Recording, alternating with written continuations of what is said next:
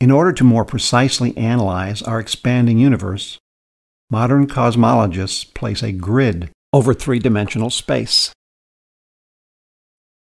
We treat the distance between two galaxies, r, as a constant.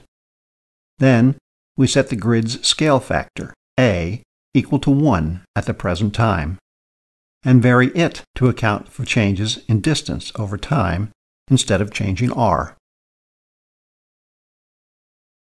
Now consider a cube enclosing a volume of space containing some number of galaxies. With our scale factor approach, the amount of matter inside the volume remains the same as the volume increases or decreases. But the matter density goes down when the scale factor increases, and it goes up when the scale factor decreases. We see that the matter density depends on the scale factor. Unlike matter that moves through space, photons are attached to the space they propagate through.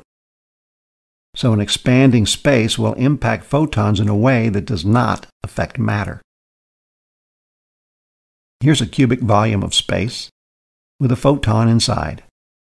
The photon's wavelength, lambda, is equal to the length of the cube, a. Its energy is equal to Planck's constant times the speed of light divided by the wavelength.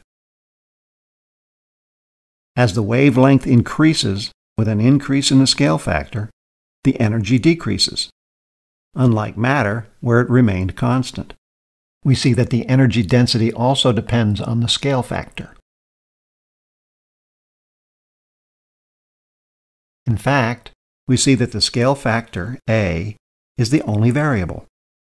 In other words, the history of the universe comes down to the history of the scale factor. And the history of the scale factor depends completely on the contents of the universe and how that content affects the space it exists in.